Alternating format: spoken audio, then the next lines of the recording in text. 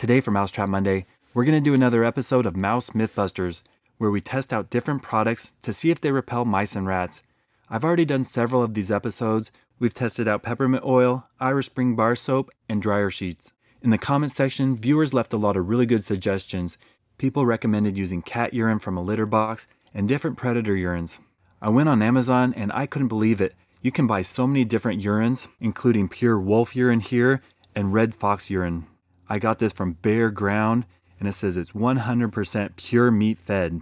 The wolf urine is intended to scare away larger animals, and the fox urine is intended for small animals, such as mice and rats.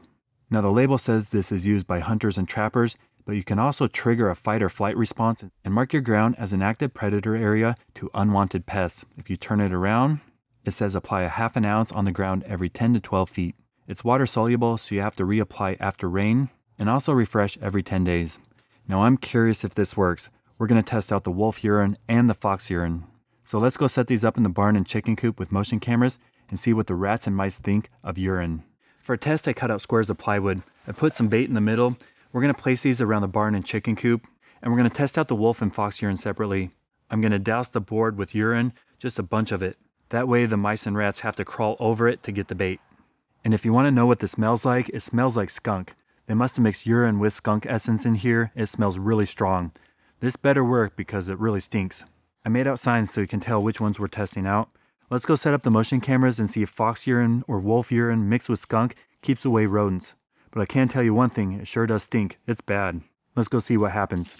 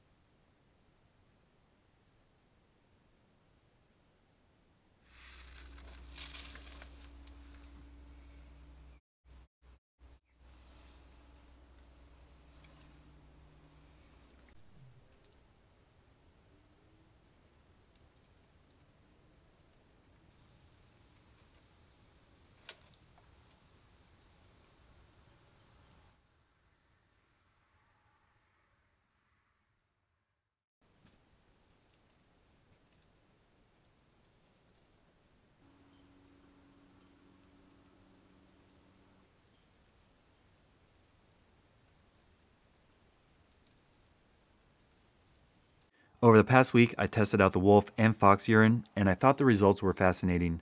Now, I'm not going to say these tests here conclusively show these products never work. Perhaps if you spread the urine around and a new rodent moved in the area, they might think twice about staying. But what these tests do show is if you have a food source, a good nesting area, rodents have no problem ignoring the smell. So basically, wolf and fox urine aren't a magic bullet for keeping away mice and rats. The urine's supposed to last 10 days, but in each case, within hours, mice and rats came and ate the food. And it was the same for deer mice, wood rats, and Norway rats.